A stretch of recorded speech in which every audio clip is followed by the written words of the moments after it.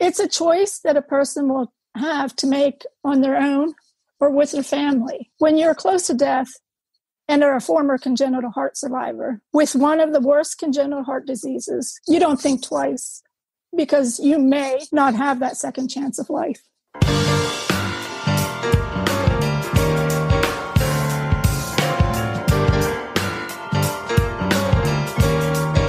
Welcome to Heart with Anna. I am Anna Jaworski and your host. I'm also a heart mom to Alexander, who was born with a single ventricle heart and who is 26 years old. And he's the reason that I started this podcast 7 years ago. I'm very excited about today's show to feature a special heart warrior. Today's show is entitled Hepatitis C and Cardiac Transplantation. Leslie Castro is a 47-year-old former single ventricle patient from Pennsylvania. She was born with tricuspid atresia, pulmonary stenosis, and multiple other heart defects, and she had the Classic Fontan at the age of 12 in 1985. Just over a year ago, she received a heart transplant. Her donor was a 29-year-old woman who was a hepatitis C positive intravenous drug user, and Leslie had to take a case study drug to avoid contracting the virus. Leslie had a very bumpy road to recovery with multiple complications involving her brain, heart, and lungs, and required procedures after the transplant to alleviate a brain bleed and drain fluid from her lungs. This is Leslie's second appearance on our program. My loyal listeners may remember Leslie's other program, Classic Fontan Survivor, Post-Cardiac Transplant. And today, Leslie's going to teach us about how some heart transplant recipients are now receiving hearts from donors who tested positive for hepatitis C and what that means for donors and recipients. Welcome back to Heart with Anna, Leslie Castro. Thank you, Anna. I am happy that in your first appearance, you talked about your medical history. So we're not going to talk about that a whole lot in this program, but it would be good for the people who haven't heard that show to understand a little bit about your history. So can you give us a brief summary? So as you know, I'm a former single ventricle patient with tricuspid atresia pulmonary stenosis, as well as Fontan-associated liver disease. I had the Blalock-Taussig shunt in 1973 and the Classic Fontan in 1985 by Dr. Ralph Sievers at Pittsburgh Children's Hospital. In 2005, I had the Fontan revision, Cox-Maze 3 procedure, and pacemaker implanted by Dr. Konstantin Mavroudis and Dr. Carl Backer at Children's Memorial Hospital in Chicago. I've had 3 unsuccessful cardiac ablations, numerous cardiac casts, liver biopsies, multiple TIAs, as well as arrhythmia issues, and 5 stents. In August 2019, I received a Hep C donor heart at Presbyterian Hospital in Pittsburgh, Pennsylvania. My cardiac surgeon was Dr. Christopher Shortino. So, wow, you have had a really complicated history. TIAs, for those of you who aren't familiar, means transient ischemic accident, and it's what some people refer to as a little stroke. It's where you have a brain bleed, but it's not as serious as a full-blown stroke. I've also had 2 major strokes, which left me with side effects. I have limited mobility in my left hand. Okay. And here's the thing. When you have TIAs, it puts you at risk for having a full-blown stroke. Correct. Wow. Okay. So you had your strokes before you had your transplant, I'm assuming? I had several TIAs prior to the transplant, plus a major stroke, as well as having a stroke during the transplant, amongst other multiple complications. During the process of transplantation, I went through heart and liver transplant evaluations in November and December of 2018. I met with multiple people at Presbyterian Hospital. Wow. Okay. Well, let's go back pre-transplant and tell me how you found out about the possibility of receiving a hepatitis C heart. The heart transplant Hep C coordinator, Tracy Sabatini, explained my options for a high-risk donor, which didn't necessarily have to be a Hep C donor, but any donor who was at high risk. This includes inmates, people with sexually transmitted diseases and or intravenous drug users, to name a few high-risk cases. I didn't even know that people who were inmates were given the option to be donors. I mean, I guess that sounds stupid. It's just not something I ever thought about before. You know, in the past, it wasn't really much of an option. They basically, I guess, discarded those who were inmates and other forms of high risk because they weren't considered a good donor. So what's happened? Because there's so many people who are waiting for organs, they decided to go ahead and open up the donor pool?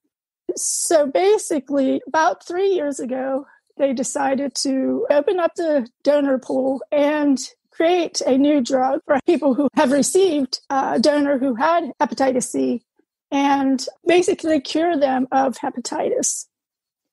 Wow. Okay, so if you were an inmate, you weren't even allowed to donate your organs, even if you wanted to, but that's changed in the last 3 years? People have had the option of having a high-risk donor. It doesn't necessarily mean that it's going to be a high risk. Right. There's paperwork that you have to fill out in order to even consider a high-risk donor. To broaden the options for a person with, for example, congenital heart disease, as well as other people who have O positive blood or O negative blood, which normally don't have a great chance of survival because they're waiting forever for an organ that is rare. Okay. So I guess the transplant team sat down and said, okay, here's what can happen. Correct, they did. So basically, as a high-risk patient, because of being a single ventricle patient with a Fontan liver, heart transplant coordinator explained that if I was going to consider a high-risk donor, I needed to fill out a few consent forms. These consent forms that I signed gave me a broader array of possibilities for transplantation. Wow. But it also gave you a lot to think about, didn't it, Leslie? It did. And at the beginning, my family really wasn't on board. They were like, oh, crap. We know you're a little crazy, but this is going a little bit overboard. I was already up for heart and liver. And being a risk taker or being put in a position as a risk taker in the past with Classic Fontan and the Fontan revision, I said, what choices do I have? It's either I take it or I die. Right. I think the O positive blood was yet another complication that was going to make you less likely to receive the organs you needed, right? Yes. Wow.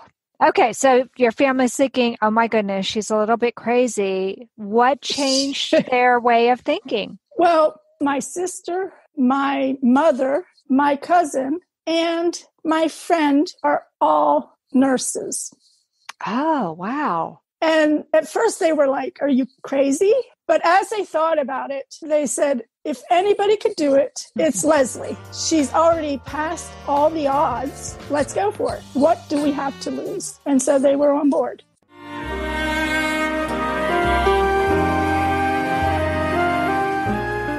Home Tonight Forever by the Baby Blue Sound Collective.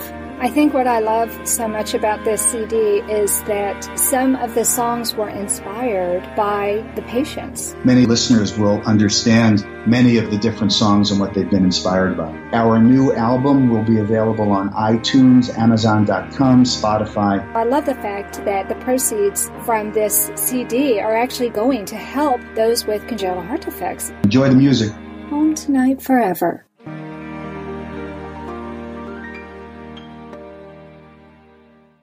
This content is not intended to be a substitute for professional medical advice, diagnosis, or treatment. The opinions expressed in the podcast are not those of Hearts Unite the Globe, but of the hosts and guests, and are intended to spark discussion about issues pertaining to congenital heart disease or bereavement.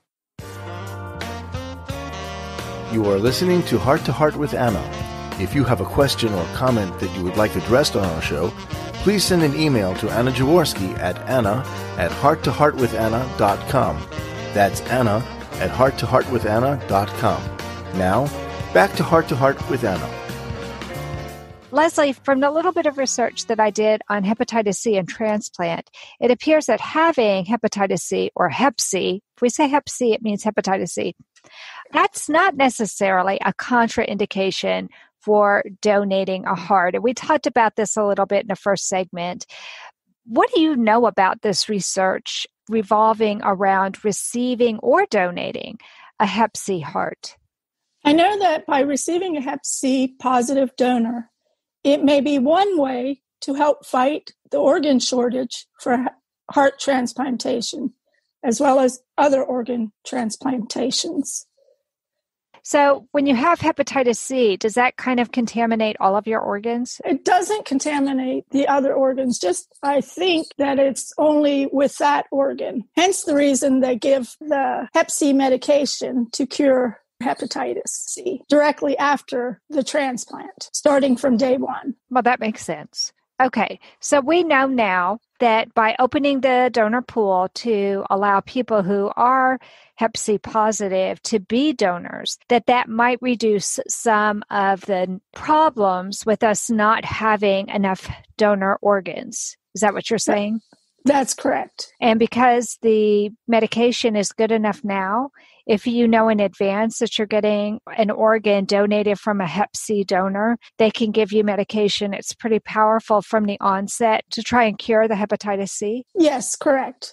Okay. Well, so all of that's good news. It really is good news. Also, adult heart transplantation can be performed by using hepatitis positive donors without any adverse effects or outcomes. That, to me, is what's the most important thing. If you've got people with congenital heart disease who are waiting for an organ, we know that there are not enough organs for all of the people who need them. And so being able to open up the donor pool a little bit more to allow other people to donate means that somebody with a congenital heart defect may not die on the list waiting for an organ. But that's only good if we know that when they receive that organ, it allows them to have a good quality of life. And from the research that I read, it looks like that was the case. Is that what your experience has been? As far as I know, yes. The drug is called Epclusa. It's a case study drug, and it's taken once a day for 3 months without any side effects. At least I didn't have any side effects. And I was told Epclusa without insurance cost $1,000 per pill. Oh my gosh. Yes. So that's prohibitive for some people. I guess you would say it was prohibited, or basically they would have to find a way to do GoFundMes or so forth to get that amount, which is $90,000. $90,000 over the course of the 3 months? Correct. Wow, that's a lot of money. And that's only for that one drug. That's not all the other drugs that have to be administered to prevent rejection. Correct. Wow. Okay. So what are the other guidelines or recommendations regarding who should or shouldn't receive a Hep C heart? Do you know? I don't believe there are any specific guidelines or recommendations. However, I would recommend signing the paperwork for a high-risk donor. It doesn't necessarily mean that you will receive a high-risk donor, such as a Hep C donor heart, but it will provide you with more options, especially for those that are O positive and O negative blood types. Well, it just makes sense to me to allow yourself to have as many options as possible. If they tell you, hey, we found a heart, or in your case, a heart and a liver, do you have the opportunity to say, wait a minute, I've changed my mind and I don't want that one? You do have a choice, and you can decide to not choose a Hep C heart or liver if you don't want to at the last minute. Okay. Right before transplantation, when they give you the call, they inform you yet again what type of heart they have for you, or liver, or kidney. Okay. And at that point, you either say, yes, I will accept it yet again, or no, I will not. Now, if you say no, if you refuse it because you found out that person's an intravenous drug user or something that makes you scared, by the time you get that phone call, does that hurt your chances to get the phone call again later on for an organ that perhaps is not a high-risk organ?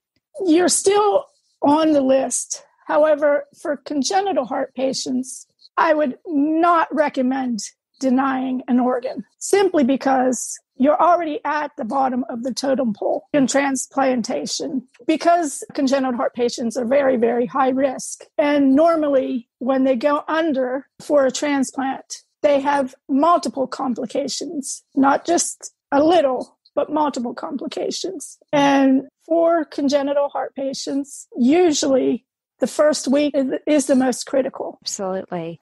Now, after you got your Hep C heart, did you have some complications? I already know you did a little bit. We've already discussed a little bit what they were. Can you talk to us about some of the complications, especially if it's related to the Hep C donor? Yes. Related to the Hep C donor, not so much. More so because of my age and the Fontan anatomy. Okay. I had a very rough recovery, but it wasn't because of the Hep C donor heart. While in the hospital, I had multiple complications, such as a brain bleed, a seizure during the surgery, a stroke, pneumonia, pulmonary embolisms, sepsis, multiple blood clots everywhere. Oh my gosh. I almost bled to death a week later. Paralyzed vocal cords, infiltrated hands, pleural effusion, or fluid buildup around both lungs, blood infections, plus more. Oh my gosh, your family must have been so worried about you. Extremely. Because you were probably unconscious for a lot of that. Some of that sounds so serious. I can see them leaving you paralyzed and sedated until your body started to recover. Not necessarily, because when I woke up on the 10th, I had the surgery on the 8th in the middle of the afternoon. Mm-hmm. I woke up, I believe, on the 9th, late in the afternoon, or the 10th. I'm not 100% sure. Okay. And I woke up alert. I had thumbs up. By the 11th, I was doing a video, talking to my brother, saying, hey, I did it. Great. I made it through. Everything's fabulous. And then within that week, everything started crashing down. Oh, wow. Okay, so you didn't have the bliss of being unaware. No, I knew what was going on. I had every department, kidney, liver, infectious diseases, the psychology, neurology, dietary, you name it, every single department taking care of me 1 week post-transplant.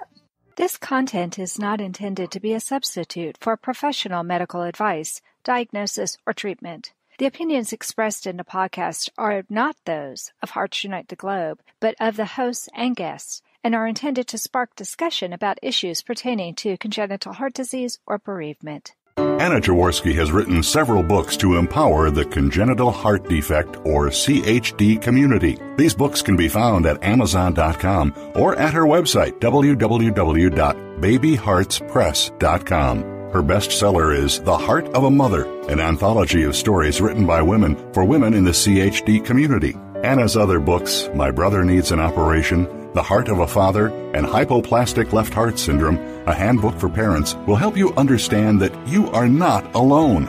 Visit babyheartspress.com to find out more.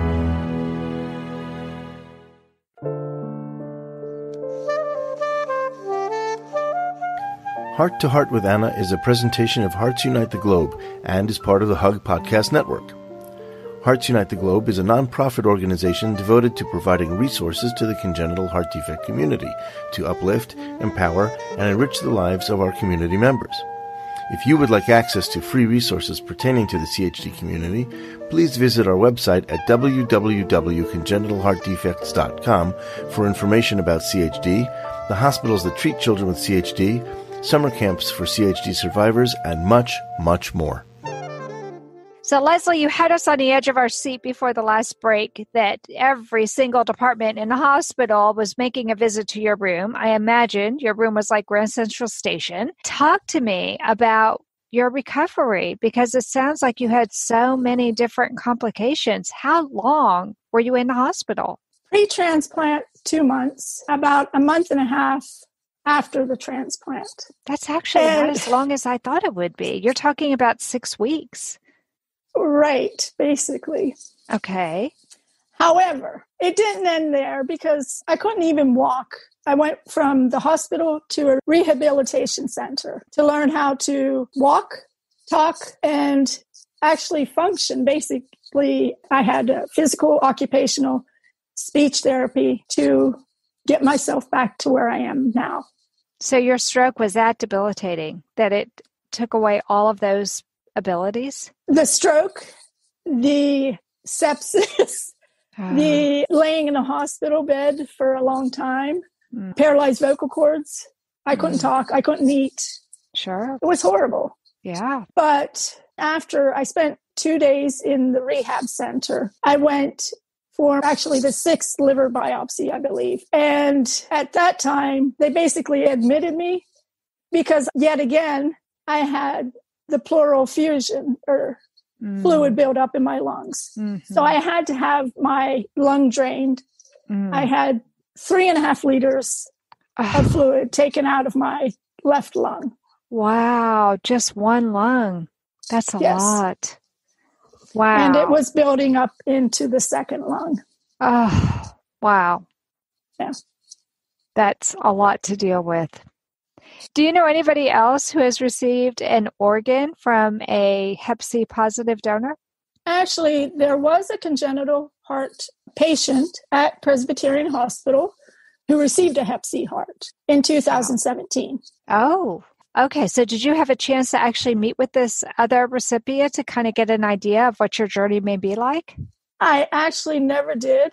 I was told that there were 2 congenital heart patients in 2017 that were on the same floor as myself that received a heart transplant. I did not know until later that one of them received a Hep C donor heart. Wow.